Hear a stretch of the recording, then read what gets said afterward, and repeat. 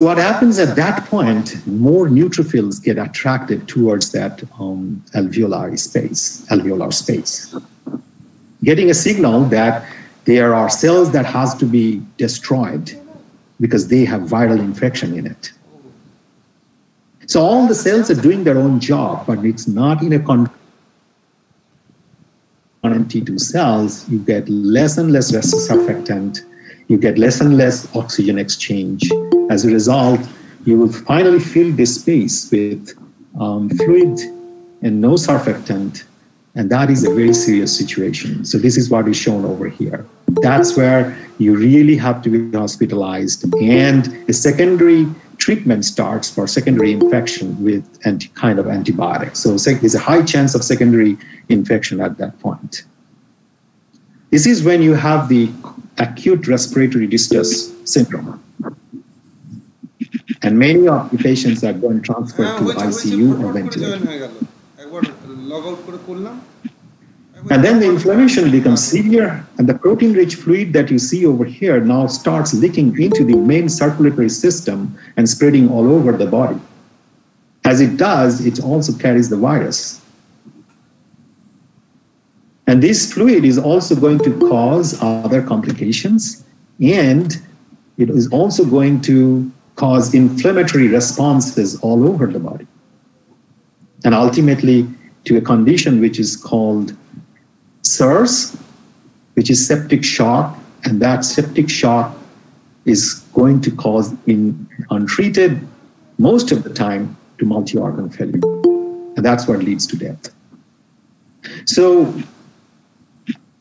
what is happening in the after hospitalization, the doctors are taking all kinds of precautionary measures in order to stop or slow down the progress from here to this stage, and perhaps stop it right over here, and give the lungs time in order to clear the fluid and come back to normal functioning again. Now we are treating the patients with antibiotics as a precautionary measure. Now you might say why we are treating an antibiotic against a viral disease is because of the secondary infections that can happen.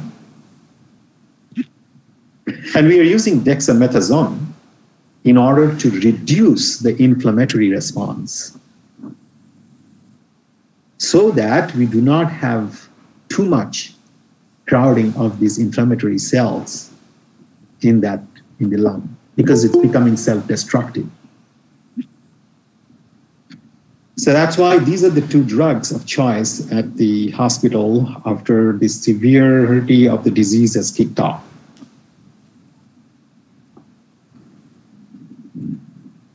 Now, what happens at the cellular level? This is about the symptoms and what things are happening at the tissue level or the organ level.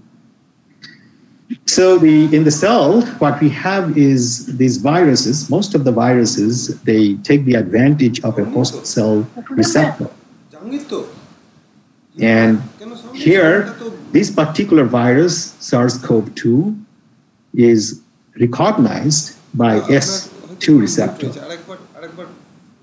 which is an angiotensin converting enzyme to receptor. So this receptor basically recognizes the virus, spike protein, as shown over here, and then it internalizes the virus by a process called endocytosis. And then it forms a vacuole over here, which is acidic, lysosomal vacuole, and the particular interaction between the spike protein and the S2 receptor has been modeled recently, that how it is happening. This is a model structure shown over here in a more close-up view. What happens is that the cells, after it enters into the virus entering into the cell, kind of hijacks the system, the replication or the machinery of the cell, in order to replicate itself. So if you look over here, it escapes the vacuole, and then it starts replicating itself using its own RNA-dependent polymerase, but all the other machineries like ribosomes and nucleic acids come before itself. So once it synthesizes the negative strand, those are going to get transcribed, and then they are going to produce proteins from them. Some of the proteins are structural proteins. Some of them are associated with a function. For example, the RNA-dependent RNA polymerase. And then there is a protein that's called the nucleocapsid protein, which helps the RNA molecule to be folded into its final form. And then it kind of buds off. Now notice when it buds off, okay? And then it has all the proteins that it displays on the surface. So there are several treatments that are being used now to target this pathway. But how can we better target, better control the replication of this virus? So I'm going to give you an examples of a few. For example, we have heard chloroquine and hydroxychloroquine being used. So the way it works is that it kind of reduces the acidity of these vacuoles. Once it does that, then the virus has hard time to escape the vacuole. So once it is trapped within, it cannot replicate. And also, hydroxychloroquine can acidify Golgi bodies. And inside the Golgi body, many of these surface proteins get glycosylated. And that glycosylation is important for the recognition by the ACE2 receptor.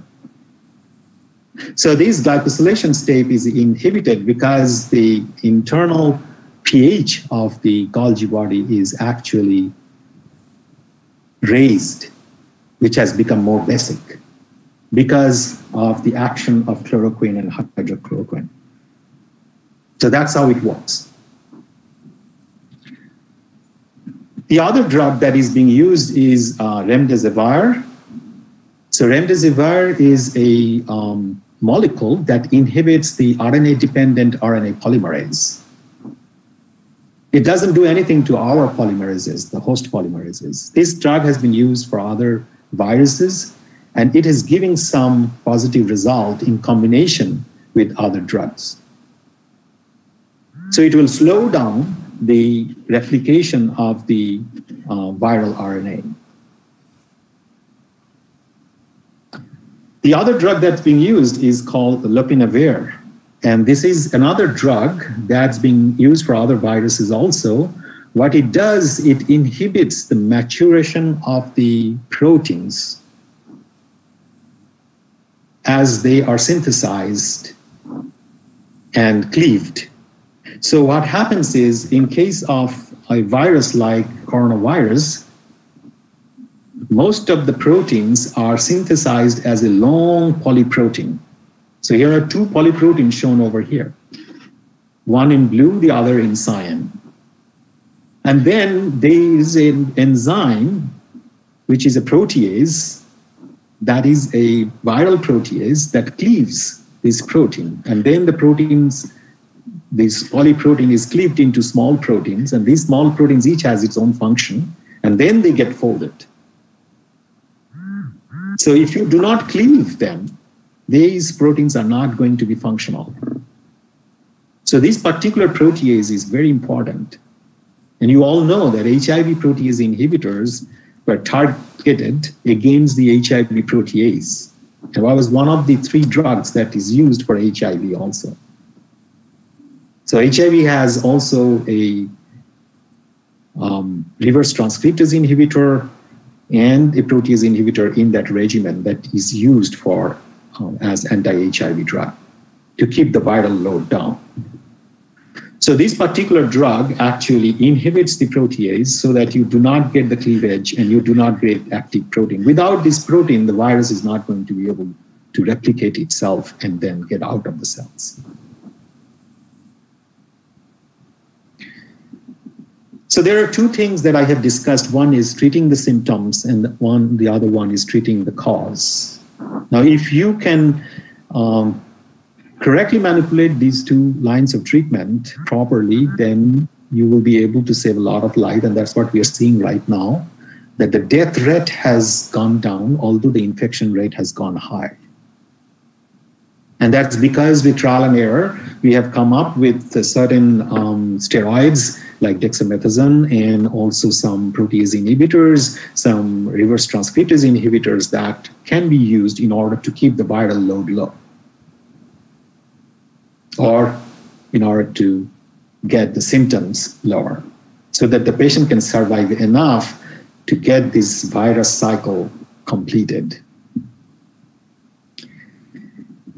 Now, is there a hope for vaccine? I think Dr. Sarkar has kind of summarized it very well, so I'm not going to go into the details, but I just want to tell you that the different approaches that are being taken generally in case of viruses. One is you take the entire virus, then you attenuate it, inactivate it, which is a risky one, but it acts very well. You get good reaction. But to make sure that the virus is inactivated, you can either do it genetically by deleting a major gene in the genome, or you can do it by a physical chemical method. The protein-based approaches are more challenging, but they can generate good response also in antibody response. And generally, you target the surface protein so that the virus can be attacked better when it is outside the cell, and also when it is inside the cell and expressing the surface protein on the surface of the host cell, that those host cells can be recognized and can be killed. The other approach is the nucleic acid approach, which Dr. Sarkar also mentioned, that you can take a plasmid-based or an adenovirus-based approach, where you can put a part of the gene of the, or a particular gene of the virus and express it through a vector, a plasmid vector or a adenoviral vector.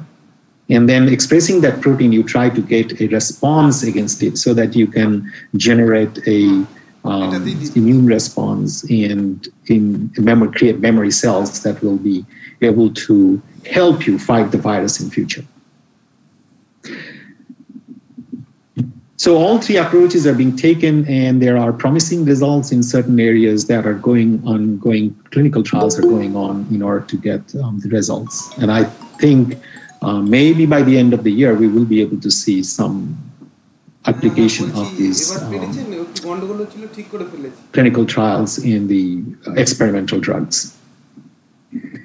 The fourth one is not really vaccination. It's kind of a passive treatment with an antibody, is that if you have a patient who has survived the onslaught, and then you go and find the titer for the antibody in the blood, then you collect the blood and separate the serum and try to get these antibodies and treat patient who has severe cases in order to neutralize these viruses using soluble antibodies that are present in the serum of these patients that you have isolated. There's a little risk in there that your blood type match, although these are serum that you are taking, but there are precautions to be taken in order to do that. So it's a difficult treatment, but it works to a certain extent. The other approach is you take these patients who have survived without any severe symptoms, and then you try to isolate the monoclonal antibody from there, and using a hybridoma system, you culture that particular antibody against the virus and synthetically produce it in a large quantity and use it as a drug. So these are the main four approaches that are being taken right now in order to create the vaccines. This is where we stand. This is like an hour before I started talking, and this is from the World Health Organization where we stand right now. We have this many new cases. Although the picture is not very good, but I think considering how closely we are connected all over the world, I think it could have been worse than this. Although I agree with Dr. Shah, for the sake of economic reason and also for some political reasons, so that the economy doesn't go down, that we really did not give importance to the real scientists. And it's not only in India, it also happened in other countries. And it's also happening here. And it's very unfortunate to trying our best. But I think we all can contribute with our, knowledge and respect to this particular virus, and educating people around us and telling them that what you learn from this kind of webinar, and try to spread the word. So that is very important. And I think we have to keep our hope alive. And as I say, do we have a hope? Yes, we do. And for like any kind of hard time, it is very difficult to see the end of the light at the end of the tunnel, but we have to keep hoping. Although it cannot be compared totally, but I can give you a small example. You all recognize this place. This is my favorite spot on planet Earth. This is the Arambagh railway station. When I was a kid, we always dreamt of that there would be a railway station in Arambagh, which will allow us to communicate with Calcutta so that people can go on the same day. And when it happened, we were super excited. And perhaps right now it's just sitting idle. Nobody's using it.